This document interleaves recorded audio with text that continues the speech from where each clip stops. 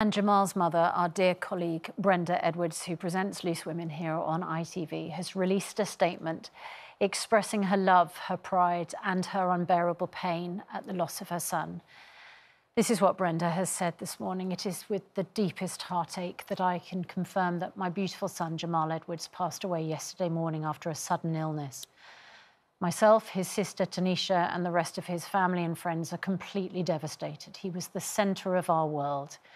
As we come to terms with his passing, we ask for privacy to grieve this unimaginable loss. I would like to thank everyone for their messages of love and support. Jamal was an inspiration to myself and so many. Our love for him lives on. His legacy lives on. Long live Jamal Edwards, MBE, MBA, PhD.